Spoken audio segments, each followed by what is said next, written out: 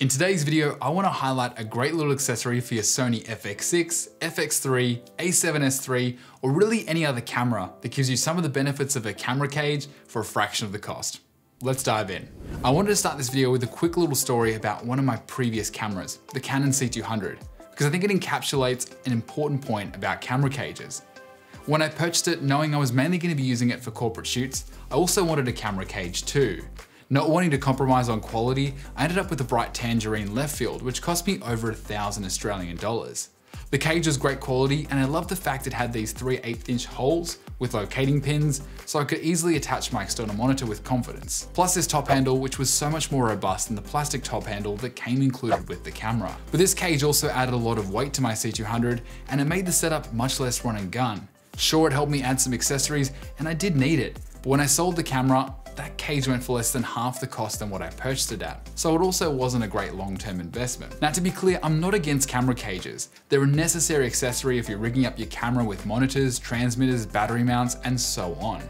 And that C200 cage was very useful over my camera's life.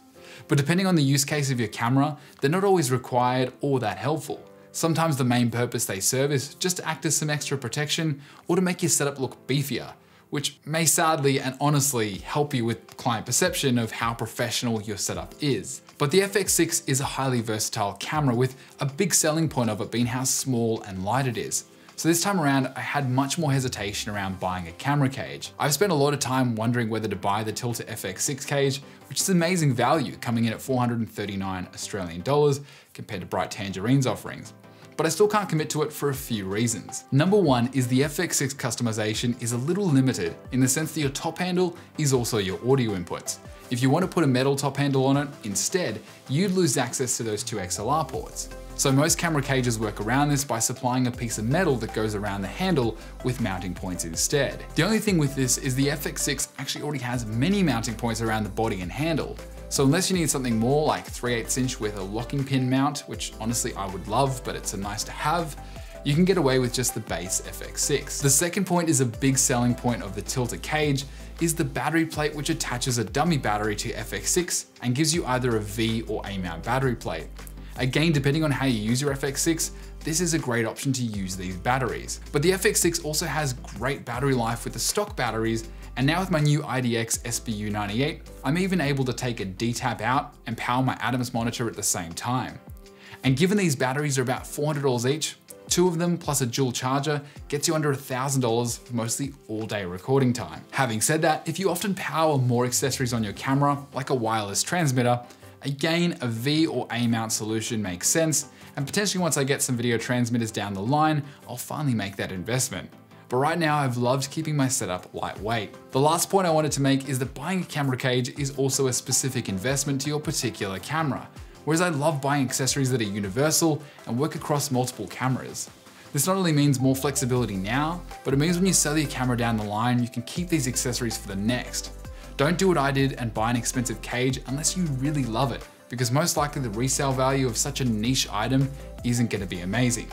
At least in my experience here in Melbourne, where the market's a little bit more limited. Okay, so that's my reason for not getting a camera cage, but what's this accessory? The SmallRig Universal Base Plate is a $20 accessory that goes onto any camera like the FX6. With the SmallRig carbon fiber rods I purchased for my Canon C200 setup, I'm now able to add accessories like a follow focus, battery plate, or map box. All of this for around 50 Australian dollars compared to 439. The plate itself is made of metal and includes two screws which can be used to properly attach to cameras like the FX6, with the second locating screw preventing the plate from turning, and you can have total freedom on your choice of the length of rods. Just make sure to tighten it a fair amount because I did have an issue where that 3/8" pin actually came undone and let the camera slide left to right on the plate. Now, as I discussed previously, if you want to use accessories that have a 3/8" locking pin, or you want an ARRI style rosette in order to attach handles, or you just prefer a cleaner battery mount option that actually utilizes your camera's battery compartment to save space, a camera cage might be a worthwhile investment. But otherwise, this $50 combo can be used across multiple cameras, doesn't add much weight, and overall provides you a lot of flexibility. So is this better than a Tilta cage?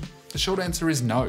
The Tilta cage has more flexibility, with its two best features for me being that battery mount that attaches to the FX6's battery compartment, and a wireless transmitter mount, which is great for attaching your Holyland, Teradek, whatever it may be. But of course, a lot of how you rig your camera is going to come down to personal preference. There's no right answer, and it's all about making your setup work for you.